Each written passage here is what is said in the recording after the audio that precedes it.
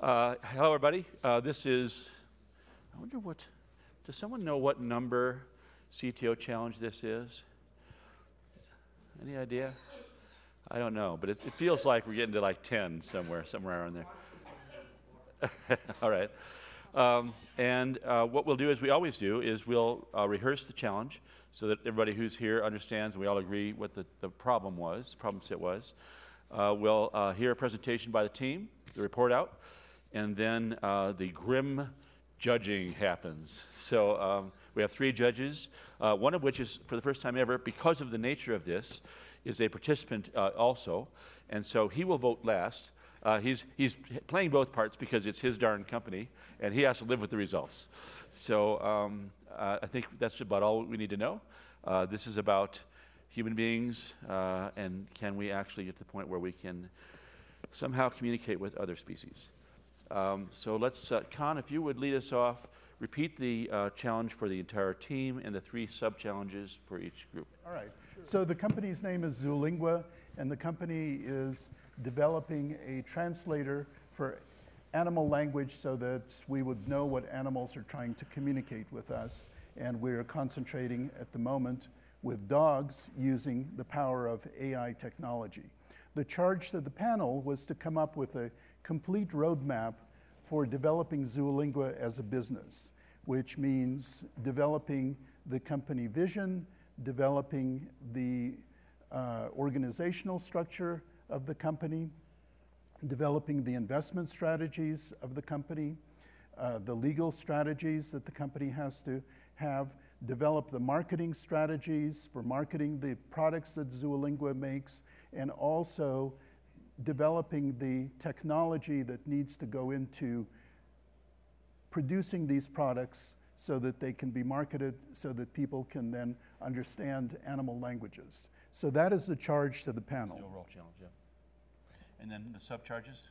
The sub-charges are for the organizational structure and the investment to come up with the organizational structure of the company. Yep. And the investment strategies.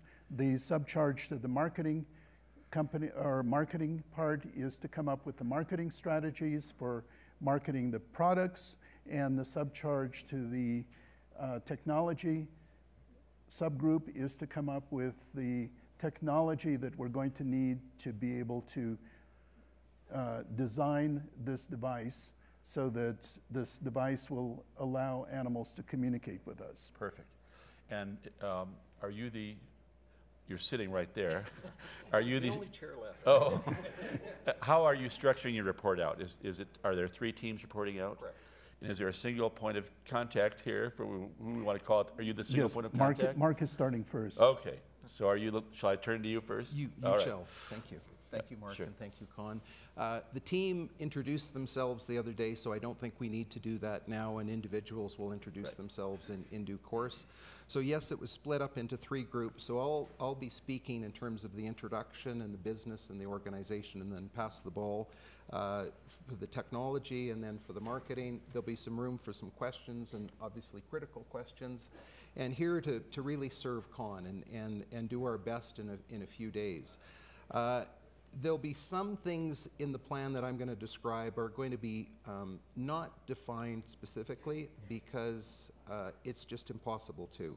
But what one can do is at least create sort of profiles of pieces within a company that would be very important for a company such as this, and I'll speak to that in a few moments.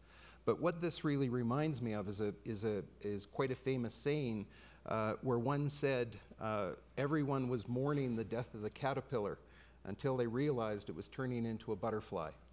And I think that's what this process hopefully will create or bring about. In terms of putting everybody in the right sort of mindset, I have about 15 minutes to speak here, so I'll make some general comments and speak specifically about some of the items I referred to a moment ago. But I want everybody to sort of just get into the right mindset to sort of understand not just this problem, but the setting for the problem, which is very much people-oriented. And I want you to imagine being born in Shanghai. And I want you to imagine being born to Russian parents. Imagine the languages, imagine the culture. And then imagine moving from there to the US. Imagine enrolling in school and not knowing the language and being placed in a classroom with stutterers because you don't know the language. And it has nothing to do with stuttering. And you're in that classroom and you're not able to get out. And your parents are doing everything they can to get you out because it's ridiculous. And eventually some politicians have to connect to school boards to get you out of that classroom. Now, what sort of experience would that give a person? I think tremendous empathy in terms of trying to understand other people. I think also tremendous sensitivity to being misjudged. And I think many people are misjudged in life, and that can act as a catalyst to create some great things. What I was speaking about was Con's life. And it's from that this sensitivity and this empathy has come about, and has dedicated 40 years to understanding the prairie dogs. Extraordinary. And I don't know if people in here have learned another language. I'm Canadian. There's friction between the French and the Americans. There was friction between myself and the French until I learned the language. And then I understood the people very, very well. And I love them. In fact, my wife is French. So the opportunity to communicate creates an understanding that is very unique. And Con did that with the prairie dogs with a view of expanding that, hopefully, to all animals, to create that baseline empathy, which really is part of the human experience and people are losing sight of. So then along comes Mark with new technology and puts it in a little glass and says, I think I can act as a catalyst here and perhaps maybe catapult this and take what Con has done in 40 years with prairie dogs and accelerate that potentially into a much, much less time relative to one animal, and then be able to transfer that same understanding, that same application or knowledge, if you like, to all animals. And imagine a world where we understood animals. Imagine that. We heard this morning about the whales. There's so much that we're learning. So that is the vision. The vision is to develop a technology to be able to understand animals and have them understand us. And with the benefit, basically, to the world and create a much, much happier place to be. Now, in terms of the next piece, what I would like to do, if I can, is maybe just, if we can go through is this the slide? Yeah. Is that the clicker? Okay, so there's our company vision. In this case, it could be a vision, it could be a mission. I think it feels more like a mission than a vision, but there's our company vision, which I just described. The opportunity statement here is really to change the world, to change how people interact, to change our relationship with nature. As young kids, we learn when we read books, there's man versus man, man versus himself, and man versus nature. Isn't it interesting? They don't have those themes in Asian literature. In schools. Why are we against nature? It's crazy. So we should be working with nature. And so the opportunity here is to create this for that ripple effect, and the potential benefit could be enormous. And that's obviously the opportunity here. In terms of our values, it's very important, if you're going to create a technology to do all these wonderful things, that the company itself be it and be empathetic, and everybody within the company. And so we decided amongst ourselves that yes, this company has to be a business and it has to be profit oriented, but a good chunk of it's going to be dedicated to animal causes. And that'll separate us from a lot of people. There, in all likelihood, once this starts, I was part of a fire starter a few years ago. Gary Roshak in the crowd was as well. We were the first to market, or first to announce a product within a few months. We had about a dozen competitors. And no doubt something like this might happen. Purina, no doubt, is going to try and find a few people. And what could they do? They build a little app. and they say, listen, you buy a bag of dog food for $50 or $20, we're going to give you the free app. You use it 10 times, and you're going to get a discount on the dog food. So this entity has to be profit-oriented. It has to separate itself from potential competitors and has to reflect our core values, which we spent quite a bit of time discussing, and we were all completely in sync. So now in terms of the organization, this is a rocket. It's going somewhere. If you were going to the moon or Mars, which a lot of people have spoken about, who would you want to bring with you? If it was another Earth, I think you'd want to bring a farmer, you'd probably want to bring a miner, maybe an engineer. Who knows? You'd want to bring a doctor, you'd want to bring the right team. In building an organization, as I shared the other day, the core business is really decision making. And so what the proposed org chart here is exactly that. And the individuals involved not only represent specific skill sets, but they also represent ecosystems. And it's about finding synergies and unrealized synergies. So there'll be a board of directors, and this is what I was referring to earlier. You know, there are the phenotypes here, but they're not specific names or people at this point in time. But imagine, now I want you to sort of imagine this. So imagine a board, and imagine a board with a person on it that may be the ex-chairman or CEO of Petco. Person who understands how to build businesses, understands animals. What about a person who is the CEO or chairman of a data company? What if a Larry Page joined the board? What would the company look like? You'd need a financial person on the board as well. The board, of course, oversees the company. You'd want a financial person on the board. You'd also want a lawyer or an accountant to deal with corporate governance issues.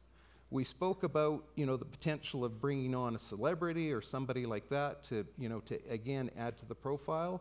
And here, you know, this is Imagineering. What would happen if someone like Oprah joined the board? What impact would that have on the company? Now, all of these decisions, and again, back to decision making, is going to have an impact on this company and the trajectory, as each person is going to provide a certain ecosystem. So now what we have over on the left, as I'm seeing it here, is an advisory board and a technical advisory board. First, with the technical advisory board, what one would want to do is create a board of individuals who have expertise from a technical standpoint with respect to each of the aspects of the technology. You would also want to try and secure strategic high ground. So if there's some experts in the area around the world, you want to bring them on board so that they're sort of off the market. And these people love to work with their peers. And so this would represent a fantastic little sandbox for those sorts of people. On the advisory board, what we spoke about there is, again, trying to build a critical mass and an ecosystem. And it would be individuals like Roger, for example, who's recognized as, you know, one of the top ocean people in the world, the Jane Goodalls of the world, from my neck of the woods, the David Suzuki's of the world. Imagine back to the board of directors if the chairman or CEO of Animal Planet was on it. What does the company look like? Each of these pieces change the dynamic significantly and assist in terms of creating that decision-making compass, and each of these pieces are woven in. A CTO, that's, you know, relatively, you know, straightforward in terms of managing the technology and managing the protection of the technology, which we'll speak about later. The CEO, of course, is really the cheerleader and the chief nurturer and making sure that everybody's coordinated. What will be very, very critical in this business is the product manager. It says project, but it should say product manager.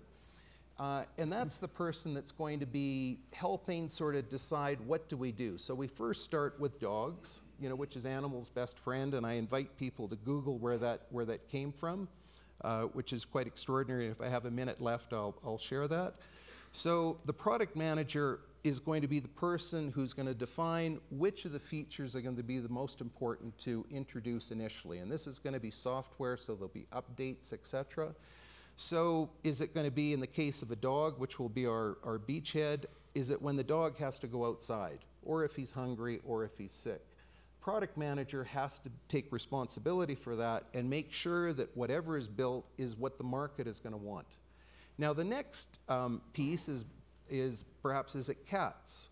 Or is it guinea pigs for kids? Or is it whales? And so there has to be a natural sort of progression.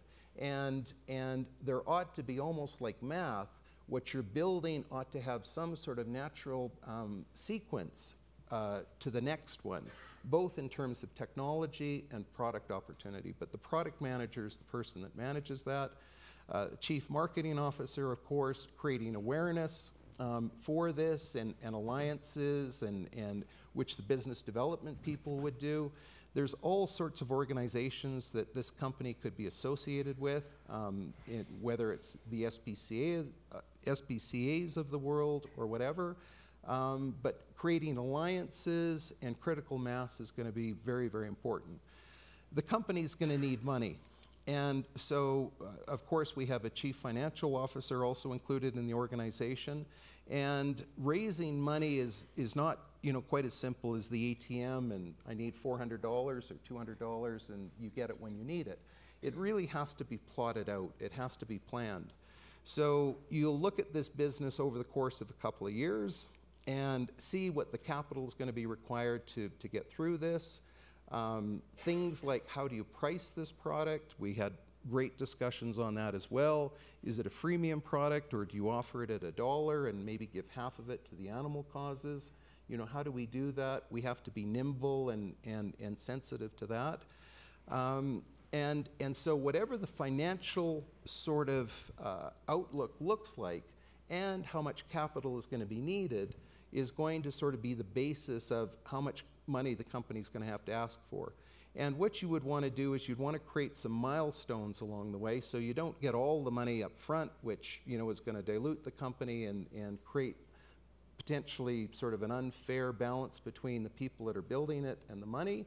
And at the same time, you have to give the money people a very fair deal, because it's it's early days. And then what happens is as you approach a milestone and you create a value inflection, then at that point in time you go out with your rice bowl again. And I think in this case, I think there's an opportunity to access capital through foundations. This has very much a noble, charitable purpose to it, and I think would have appeal to a ton of people. So there could be a lot of non-dilutive capital that could go into it. So I see I've got a couple of minutes left. I'm just going to very quickly, for those that don't know the story about a dog's best friend, I'm a lawyer, and it came from a legal case. About 150 years ago, there was a person in the Midwest who had a dog that he absolutely loved. This is long before women had a vote, so you can imagine where dogs ranked on the food chain. And his neighbor one day shot the dog, and this was everything for this person. And so he sued his neighbor and went to court and didn't have a lawyer, and really was not certain in terms of what the outcome would be, but he was deeply, deeply hurt in terms of what had happened. And at that particular time, again with fate, there was a very, very famous case being heard. And there was one of the most famous lawyers in the country happened to be in that courtroom. And he learned about this case.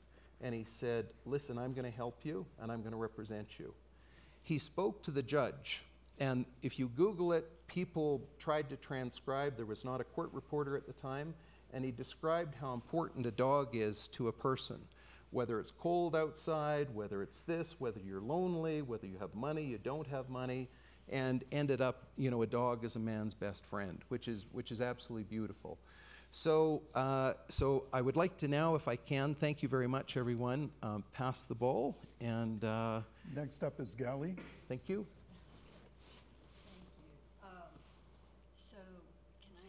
Yes, there you go. Thank you.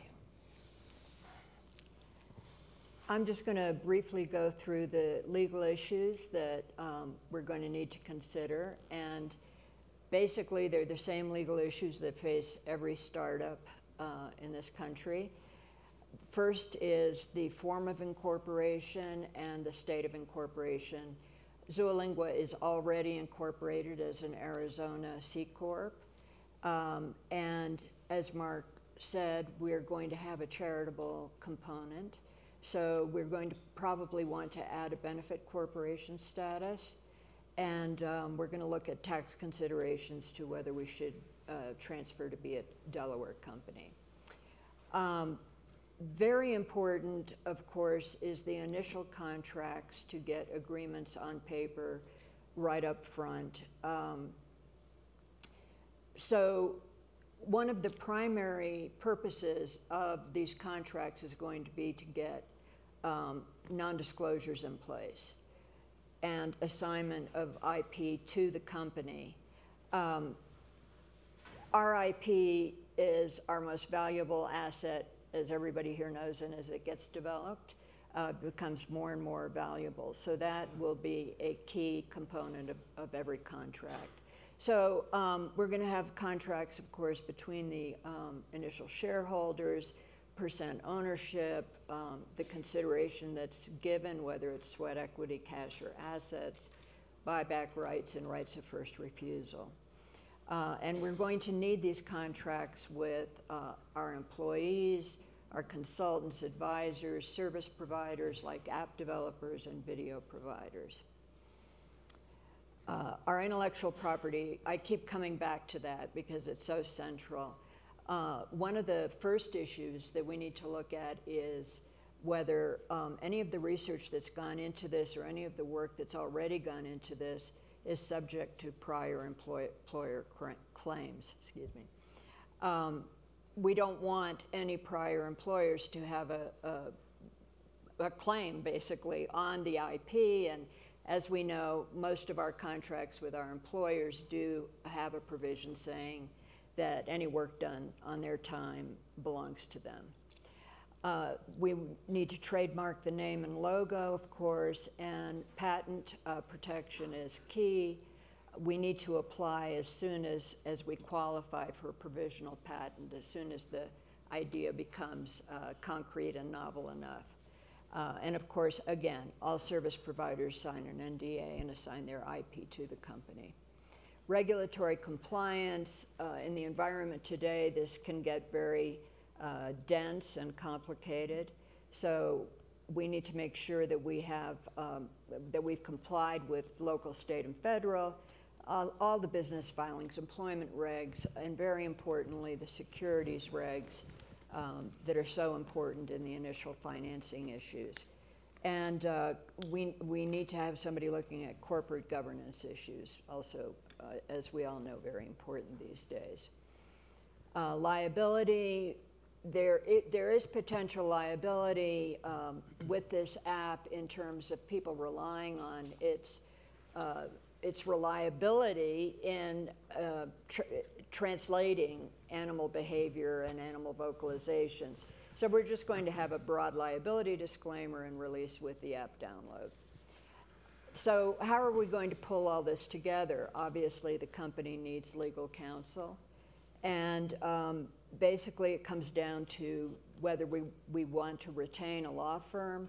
And if so, we obviously would want one with excellent contacts and very firm startup experience. Money is always an issue. A lot of these, as we know, attorneys cost a lot of money, so we would be looking for a creative fee schedule, which a lot of law firms that work with startups will offer. Or do we want to bring someone in-house who really knows the business inside out and knows our issues inside out? There are advantages to that, and reach an agreement with them for equity ownership in the company. So there you go. Thank you. Next up is Lorien. So I guess I wanted to begin by saying thank you for having such a terrific team. Is my mic on? Yeah. My mic? Okay, good. This is really AI startup in a box, right? What you're hearing from this team is relevant, 90% I would say, to many, many companies. And over my lifetime, I've been involved in maybe a dozen of these from a technical point of view. What's exciting here is the great collaboration on this team where the technical and the product and the business management are working so much in synergy. So I'm going to take the deep dive now, but please don't be frightened, okay? One of the myths, the biggest myth about AI, is it's really complicated to understand. And at the high level, AI is not hard to understand. In fact, this diagram is really 90% of what you need to know in order to start thinking about, do you want to do an AI startup, and or either as your own company or within a larger organization. 90% of AI projects have these two phases. The first is what we might call the learning or training phase. That's where you need the big compute, the graphical processing units, the cloud compute, AWS or Azure or Google Cloud. And what you do during this phase is you take something called training data, you feed it through this machine learning engine, and then the machine learning engine produces what's called a model, which is an automatically produced piece of software, which is pretty cool. We don't program this. Instead, we just give it examples. In this case, the training data is just a whole bunch of dog videos, and each one of those videos is labeled with whether that dog is anxious or not. Now, we're not sure if our first MVP will be anxious or not, or frightened or not, or does the dog need to go out or not. That's one of the things that we're working with the product management team to determine what would be that low-hanging fruit. The key here is we're starting simple, right? We're going to market with what's called a minimum viable product, or MVP, which has lots of value, but we're not boiling the ocean. We're not taking on the world. So lots of training data, right, with examples to the computer. When you see this kind of a video, that dog's anxious. When you see this one, that dog's not anxious. We just got this column in this table of data. It's like ones or zeros. This is not hard to understand, guys. Please don't be more intimidated by AI than you need to. It's one table of data. Now, getting that data obviously has some complexities that we'll address in a minute. Feed that to the machine learning engine, that produces a model, and then our MVP, as well as many of our downstream products have a pretty simple flow. We have this video, maybe it's a camera like your Ness camera that's watching you anyway for security. Maybe we partner with Ness or a company like it, and it's constantly watching video. Our model is watching that video. When the probability that the dog is anxious crosses a threshold, maybe your echo says, Fido is anxious, right? Okay, so really simple, just something that scores some new data that comes in. That's it, okay? That model, and I just can't emphasize more strongly, it is not hard to understand.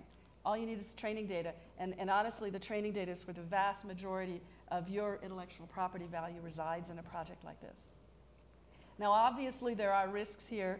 And over the last couple days, I've been really honored to work with a really brilliant technical team, especially Dave, who has both deep dog expert, but also very deep machine learning expert. And we learned that we know like 40 people in common, but have never met from our AI and machine learning background. So the risks are in 3 areas, and our approach is to develop proprietary IP that addresses these categories of risks. First is with that training data, because it's a lot of training data potentially. Second, with the machine learning engine, and third, with the model.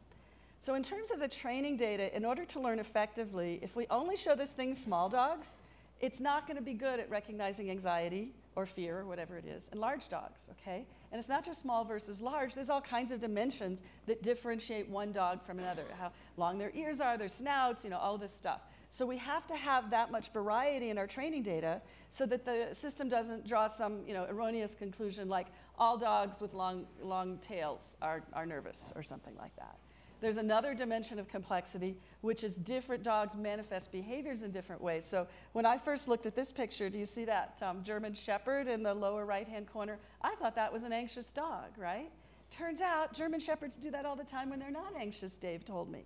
Right? So it takes some expert knowledge, obviously more expertise than I have about German Shepherds, to know that there are some breed-dependent behavior characteristics. So if we only showed German Shepherds to our system, it would not work well on maybe Chihuahuas or some other breed that didn't elicit its anxiety behavior the same way.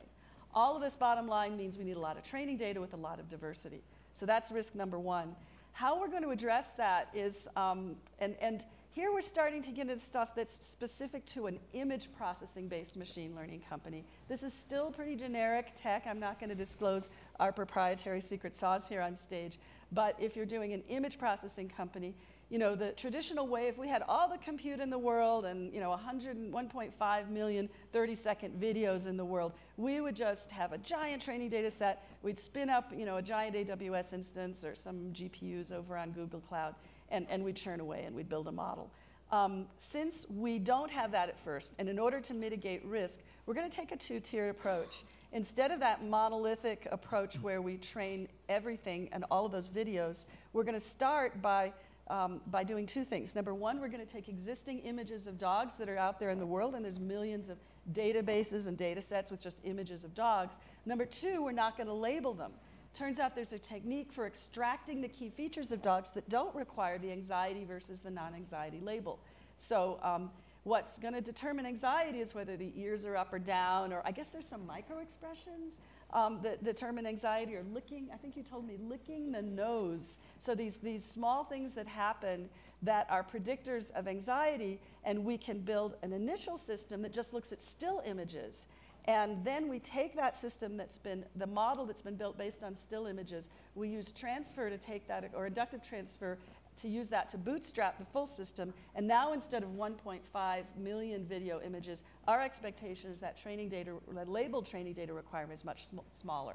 So maybe only a few thousand videos instead of the millions. And so that reduces both our training risk as well as our labeling risk, right? Because getting humans to label the data is a complex and difficult process to get that accurate. So we're radically reducing the data label requirement by an order of magnitude, and then 2 orders of magnitude we expect to reduce by taking this two-tiered approach to the compute. So this is kind of repeating the same thing, going into a little more detail. This is a very busy slide. I'm not going to read everything. But the bottom line is we're going to do that two-tiered strategy. Then another way we're going to reduce risk is with a phased deployment approach. So we're going to begin by kind of proving out our tool chain with maybe 1 or 2 images, just to get Hello World working within our platform. Number 2, we'll do a proof of concept. The key technical question here is, can we really detect dog language from their vocalizations and their images? And so it's really key that before we put a lot of investment into kind of the infrastructure, that we convince ourselves very rigorously that that's possible. And I want to say, this is so exciting. This is the first time in history that a number of forces have converged to make this possible. And this team, working with all of us, both dog experts as well as AI experts over the last week, we've realized, you know, I think several people said to me, they came in and they go, you know, I came in and this was all sort of fuzzy and I didn't know if this would really work. As we've worked through the stages and the risk mitigations, we're all pretty convinced this is not a big technical risk. It's so similar. I've probably deployed like 100 or 200 different, like out in the production field AI systems over the years. This is not so different from those. Now it is new, it is bleeding edge, but its similarities are strong enough that we have good reason to think this will work if we mitigate it. And standard practice, again, is you do this really rigorous analysis of the images to make sure we can recognize anxiety before we build all this kind of infrastructure, technical infrastructure around it with the deployment of the solution. Other things we're doing is we're crowdsourcing our video submission, again, to address that video volume risk. And so we have creative ideas like incenting dog shelters to take pictures of dogs, and then Khan will train a team to do the good labels. This is about the labeling risk, and again, the tiered detection means we need to label fewer images, but then we also need high quality labels. So we'll use Dr. Khan in the early phases, then we'll use a multi-labeler cross-validation strategy in later phases, which means we don't just depend on one person's label. We got to have 4 people agreeing that this is an anxious dog picture before we think that it's good to go in our training data. And then, there's pretty good, randomized control trial, rigorous labeler training and evaluation, basically good scientific principles to be sure that those labels are really high quality. That dog really is anxious, right? Or that dog really does need to go out. And so the quality of that data is obviously important. During inference or scoring time, so after that big compute training, the machine learning produces this model which then needs to get deployed in the field. There's another risk, which is how do we make sure that thing can run fast enough? Because yeah, it's embodied all the training data and kind of compressed that down, but that compressed representation may still be a high performance, time consuming approach. And so tiered modeling again will help. So the same pre-processing stage we talked about before that radically reduces the dimensionality of the input data, we'll do it in this case as well. And then there's some new platforms coming out that do edge inference, which means they're optimized for kind of low power environments compared to big cloud GPU installations. And so we'll be evaluating those edge platforms as well. Not going to go into this slide. My point of showing you this is not the eye chart, but to say we have these phases of the project, and as we go through the phases, we get more and more images, it takes more and more time, and we have a higher and higher breadth of data, meaning multiple dogs, multiple dog behaviors, until ultimately we do a closed beta. You guys maybe should be our closed beta initial team, right? You'll get the app, you'll get to beat on it, tell us what you like and don't like, find us some bugs, really beat it to death for a few months, and then once we think that that thing is ready for market, we'll take it into the market, again, as a minimum viable product, which will then iterate over the years, and product manage will talk about that a little more. This slide doesn't say much more than that. I guess I'll draw your attention to the second row, which is really that same set of phases, where if we first get tooling, then we do the POC, then we do beta, MVP. So not a lot different. We are not just building a dog app. We are building a platform for nonverbal communications with animals, and even possibly nonverbal humans we've talked about a little bit down the road, like nonverbal autistic people or babies. And so ultimately where we're going, and this is where we really get market dominance, is we'll be a platform ecosystem application. So companies out there who might want to build a whale app or a guinea pig app or something, will take this tech, will consolidate it into a single platform, which reduces their risk and cost, much like Amazon reduces the risk of launching a new Amazon company. And then what we do is we have this platform that then allows our platform partners to iterate through their market at a much lower cost. So it's their job to go out, those guys know whales, or those guys know guinea pigs, or those guys know autistic children, and so they'll be able to anchor themselves in a lower cost platform, again, much like Amazon long tail sellers do, and then we'll have this core tech that they can then reuse, and then we make our revenues on the pull-through.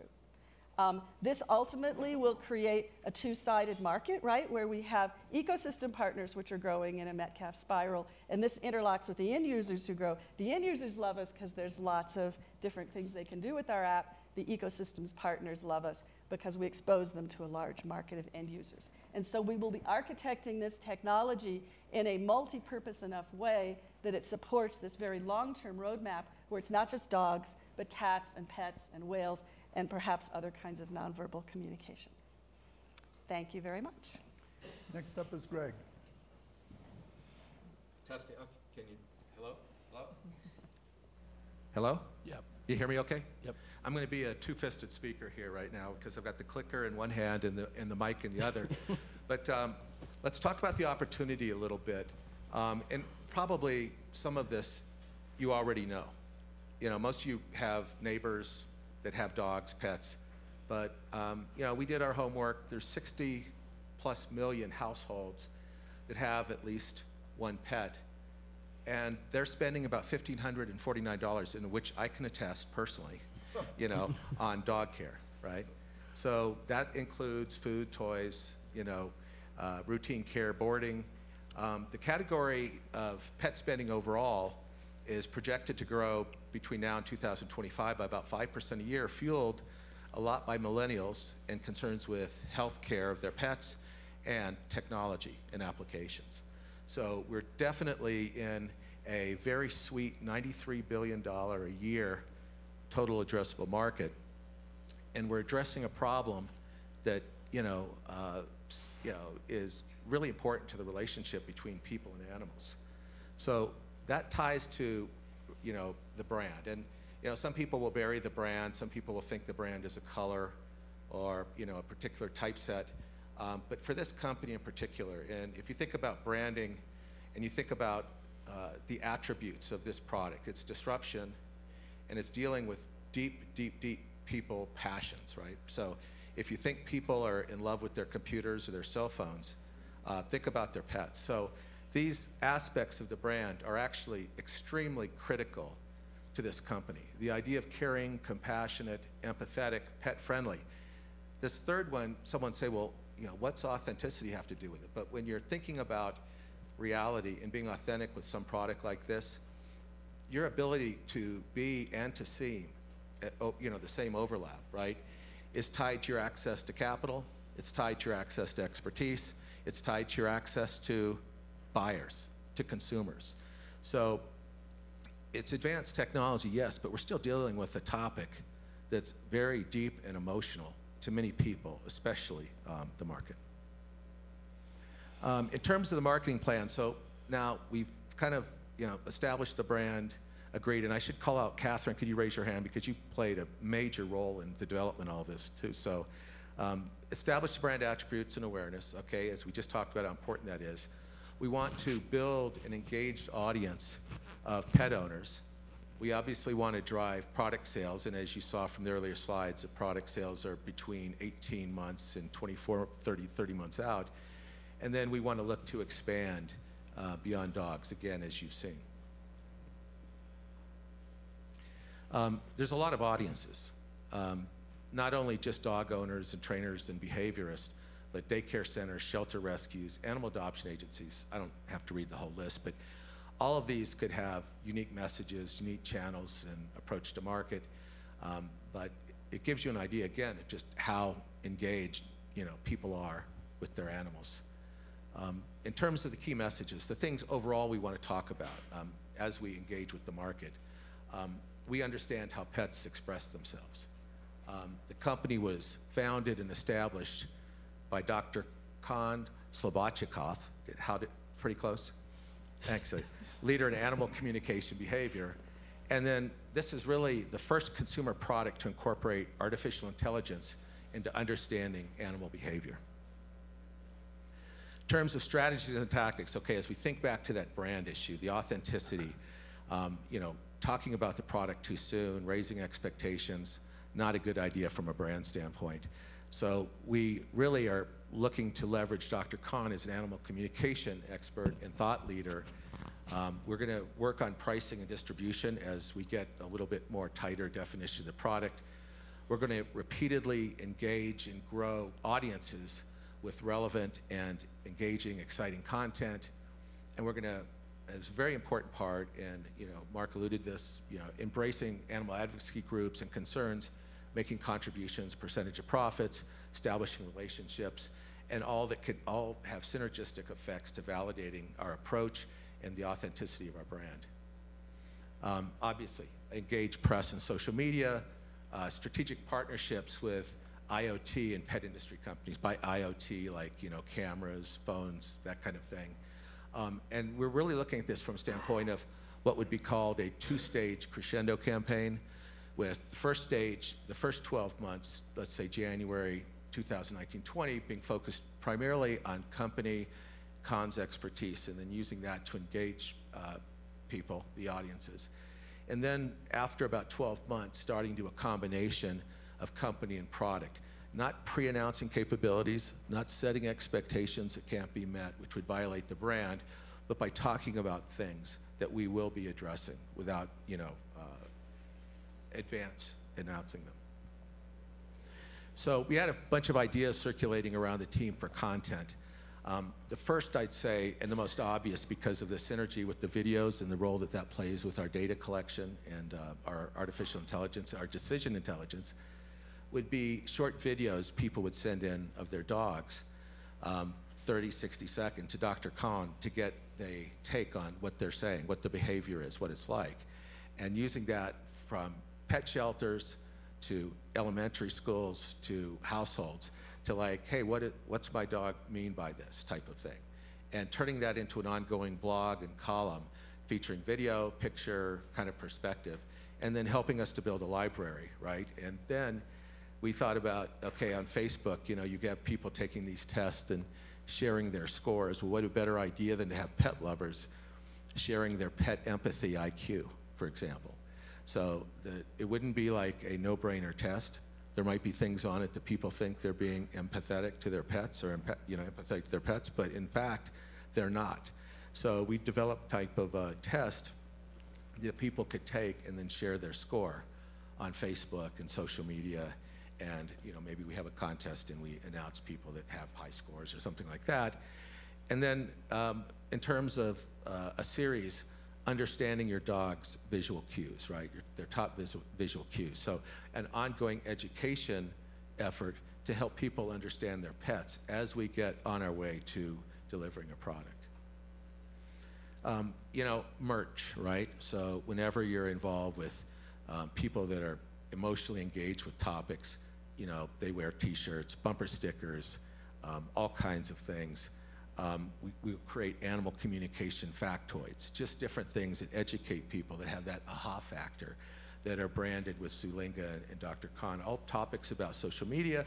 You know, animal welfare organizations could use them, share them. Shelters could share them with people that are members of, you know, pet rescue organizations could use them. And then the last kind of, you know, maybe craziest idea, I don't know, but this whole idea of understanding your dog coloring book. So Dr. Khan officially endorses images of dogs behaving certain ways to educate children and their families about, to help them better understand the animals. So again, the theme is we're giving content out to help people bridge what we're bridging with our products. So we get a nice brand synergy with it. We help to build an audience, engage them, and get credibility. So I think someone else should do the close thank you slide. Katherine set that up. There we go. Katherine, wonderful. Thank you so much. This has been an incredible experience, especially working with this team up here. Everybody's brought so much to this table, and that's what's brought this presentation to you today. So thank you so much, Mark, for having us. And thank you so much for everybody in the audience for listening. And Okay. Time to be judged.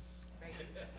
So we have not too much time. We have a little freedom, I think, but let's pretend we don't. Next step would be for our judges to ask any questions they might have, and then probably do the questions first, and then we'll do the judging. Just a question, can you clarify again what judging? I mean, what's Whether the team met the challenge. So you heard the super challenge and the 3 challenges, the sub challenges. That's the question. Did they achieve those goals? And so you want to start, Mark? Sure.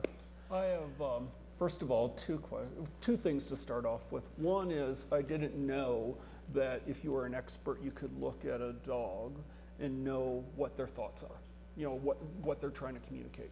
So first of all, that if that exists, that's great. And then what it seems you would be doing, that leads to my second one, is everything else seems that can be used across a zillion things. So it'd be repeatable. All you have to do is plug in your data, and then everything else, I'm pointing a camera at it, tell me what the weather is outside, or tell me what this facial expression means, or tell me, you know, is this grass healthy? I mean, that whole thing of being able to point, I would think that that would be a reusable thing that you could get more off the shelf. And what you really are focused on is a pretty narrow problem. In that first, going back to my first question, does it even exist that you could identify what a dog is communicating, given all those other parameters about that dog, in a repeatable manner? So the first one is that really fact that you can look at a Cocker Spaniel of this size and know what it's communicating? And then my second question is that really a repeatable, all the other stuff reusable that you could get almost off the shelf? So the answer to both your questions is yes. To the first question specifically, there is a lot of absolutely terrible information out there for the public when it comes to dog behavior, but there is a huge body of knowledge in the scientific community, specifically in the veterinary behavior community, on how posture communicates things about behavior. It's still a lot to learn, and I don't want to make a claim that it's a completely solved problem, but for the kinds of use cases that we're talking about for communicating things about stress and anxiety, excitement, happiness, there is a lot of knowledge about that in the community, and it's things that can be operationalized in this framework, this technological framework that we talked about very effectively with the right set of experts working with the right set of data, and we have that plan in place. To your latter point about the reusable technology, this general architecture is a basically off-the-shelf IoT architecture. There's nothing unique or proprietary about that. Any company that's doing anything in the IoT space has some variant of that. So yes, it'd be very reusable. I just don't know that it would be super valuable beyond how we would be using it internally. So I think just following up on that, a couple of comments. First, great work, and to see the energy and the passion is quite evident. So Thanks for that. I came into this thinking this was about like speech recognition or bark recognition, that it was actually verbal communication. And so the first thing for me was, oh, you're talking about nonverbal communication, and then really it's behavioral analysis, situation specific, is really what this is about. Okay, so that's where it took me into a whole different place. So then to drill down on your Is that a question or a statement? that was just learning for me, Okay. not kind of in real Right. time. So that was just an awareness.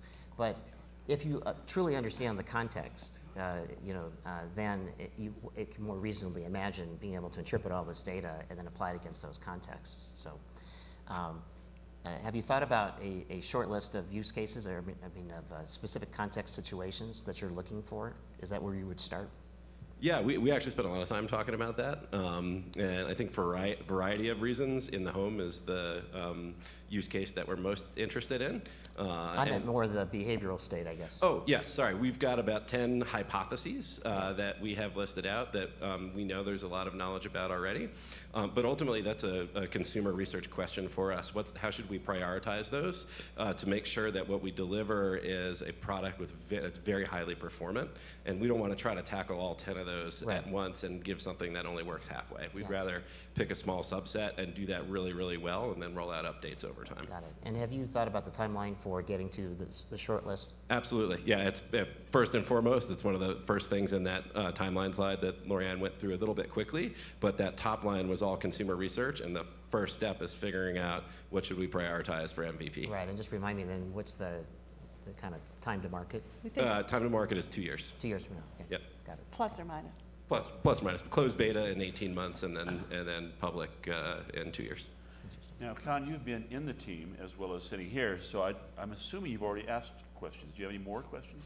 Yes, actually, I do have a question which I feel that Roger could address, and that is, what impact do you think this will have on the world and how people see animals and how people relate to animals?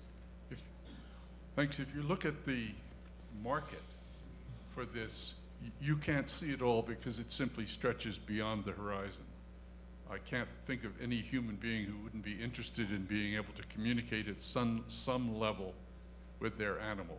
And also think of a moment in any of the lives of any of us here which is just horrible, and that's when your dog or your cat or whatever seems to be sick and you're not sure, and if you take it to the vet, it's going to cost you $1,000.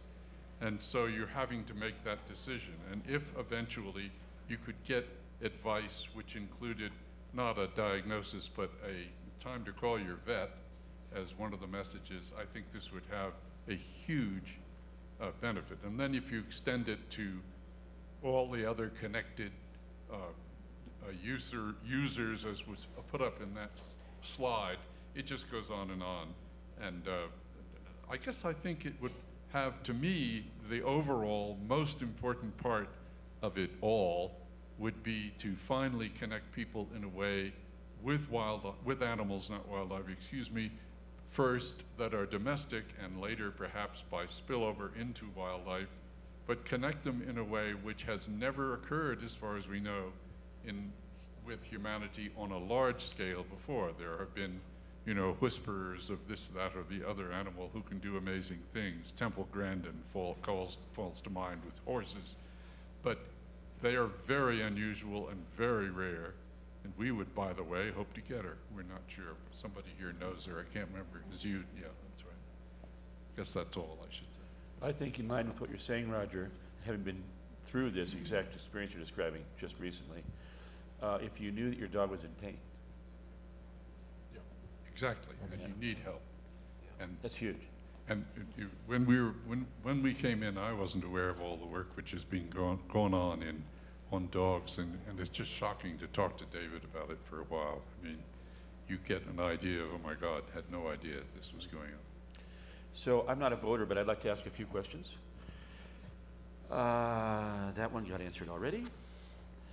So the breed thing kind of bothered me because I think it's true that different breeds have different profiles, and there are a lot of mutts in the world. So I don't know who should answer this, but isn't there a gigantic, two problems? A, the mutt problem. B, there are a lot of sub-breeds and subcategories. And so Are you going to pick one or two? How do you do this? Yeah, so I think we don't have a number on it, but we have an idea that when we go to market, we want to have a certain amount of coverage. Let's just throw a number out there. 80% of dogs in the world, this product will work for them. The pathway to get there means starting somewhere simpler, starting with more homogeneous population in our early phases, and then building out from there. It's a standard. How many breeds are there? Oh, hundreds. I don't know the exact number. I think the American Kennel Club recognizes something like 230. And you sound like the expert on this. So of those hundreds, do they group into 5 major categories that you could deal with? I wouldn't put that fine a number on it because there's always going to be outliers. But yes, there do tend to be groups of behavioral characteristics that are common, that are often associated with types or function of a dog. So herding dogs tend to have really intense stares, and retrievers love to put things in their mouth. Is there a potential fail point where all herding dogs are empathic with sheep, but they have different ways of responding to pain, or whatever? I mean, are there problems I don't there? think there's failure points, and in fact, I think that's a benefit, right? I mean, what that means is that these dogs have consistent patterns in behavior, which is precisely what machine learning is really good at detecting. If I could just add to that, it's really critical that we do rigorous back testing so that we prove beyond a shadow of the doubt exactly how accurate we are. Right. And so, we're not just going to give you some random number, some p-value greater than 0.5. We're going to say, here are these 1,000 dogs, and we knew which ones were anxious, and they had this level of variety, and we were able to get 78% of them right. And that's going to be, our very hard, easily understandable, and very rigorous backtesting criteria. So I guess I'm just suggesting that there could be a matrix there that could be a point of failure, because you find out that instead of hoping that there are only 5 things you have to build, there are 500 things you have to build. In terms of shared characteristics or unshared characteristics. Yeah, I don't consider it a big risk that we would discover a massive new set of characteristics that we didn't previously know about simply because of the domain I just mean knowledge that the quality of sharing between different types of dogs wouldn't be even. Understood completely. Yeah. I can say, having worked in this space for more than a decade now, I would put the probability of an order of magnitude misestimation of that at approximately 0. Okay, good. I was curious about this reduction in the tagging number thing. There was a technical thing. You didn't really talk about that. How did you get from A to B? How did we get from How did you go from the requirement of having to do thousands or tens of down to hundreds? Or, I mean, what was the technology there that got you the advantage of? An autoencoder neural network, which is sort of like a feature extraction or a principal component analysis in neural network form. Yep. So in other words, we have maybe an image of data. So it's learning in the network. Sorry? It's learning in the network? It's learning in the network. Okay. But we ask the network, we give it a bottleneck. We say, here's an image. We want you to reproduce the same image, but we want you to reproduce it by passing it through a bottleneck. And so those few hidden artificial neurons inside the middle of the network have to figure out an encoding to capture that. And in the process of figuring out that encoding, they've now compressed that massive amount of data into a much smaller set. We then take that encoding and put it in our new network, and now we can learn with fewer training examples as well as faster and higher accuracy. Have you tried that before? I wrote the book on it. Good team. Good team. Well, learning to You gotta ask. Clear press, buy it. I'm gonna move right down this list, I think. She said what? She said Skip that question. Let's see. I was curious, one of the claims, it's an interesting claim, is that this is the first time that AI is being used in a dog consumer product. And I thought there had been one before. Wasn't there one before? There's marketing around it. There, AI generally and loosely defined, yeah. I mean, there's a large and growing pet tech economy, largely dominated by wearables and food dispensers right now, and they all are using some amount of AI in them. But I would say it does not approach what Zoolingua is proposing. So you might not want to use that claim, I would say. It's just advice. I mean, if you come right out of the gate, you make a claim and it's wrong, then yeah.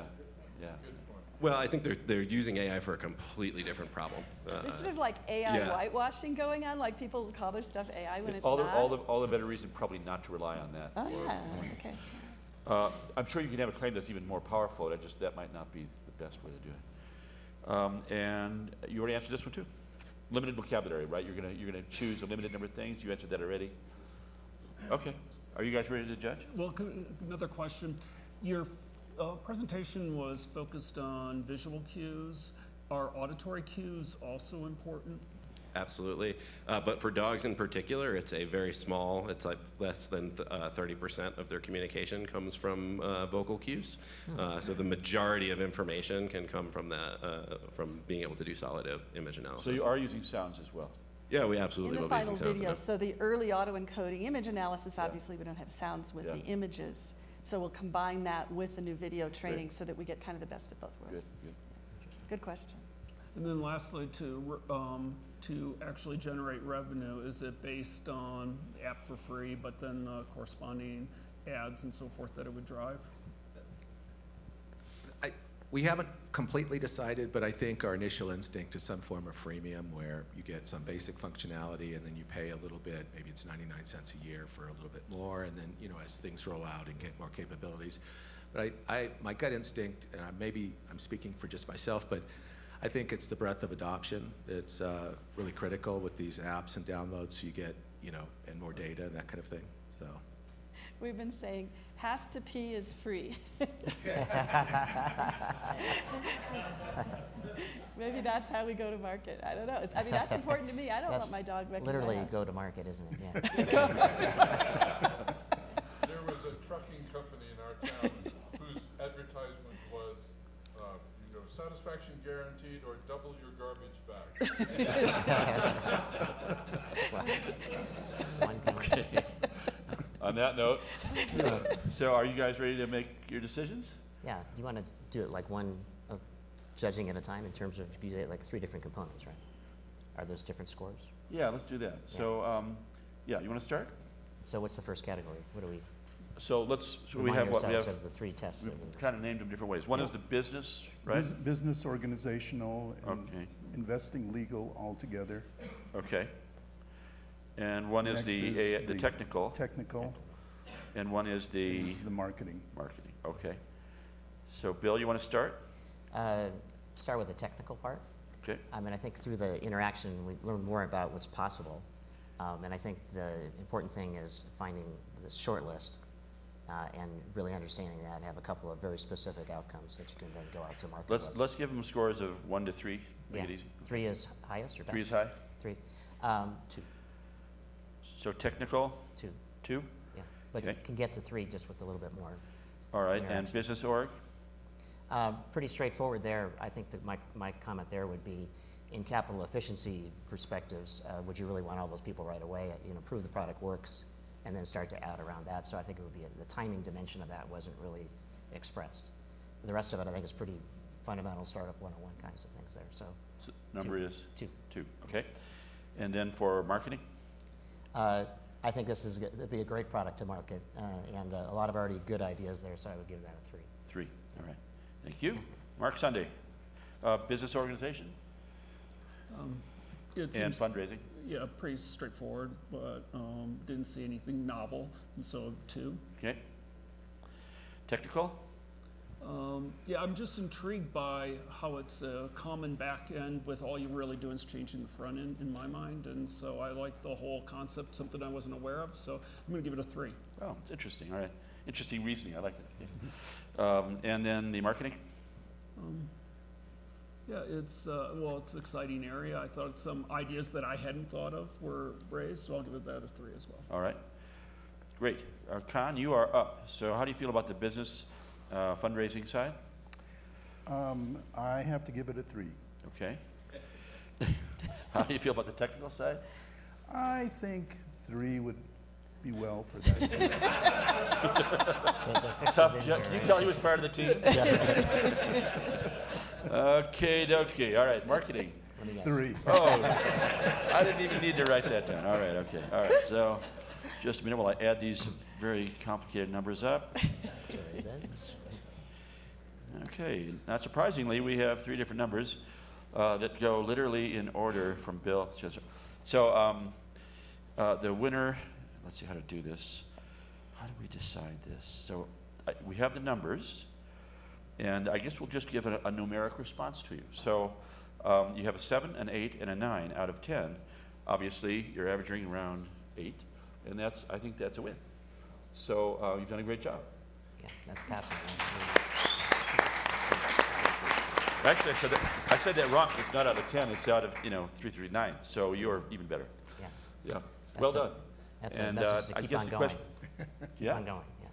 So the question now is going to be, the lights go out, everybody goes home, and it'll be up to all of you to talk to each other and figure out what you want to do next. I've given Con a little bit of advice about that, but I'm sure he'll have a lot more ideas now that he's worked with you all. And I hope that you find ways to help him in any ways you're comfortable with, and that you do great work. And then we all will buy one. Thank you for your support, Mark, as well. Yeah, you bet. Thanks a lot. Thank you. Yeah.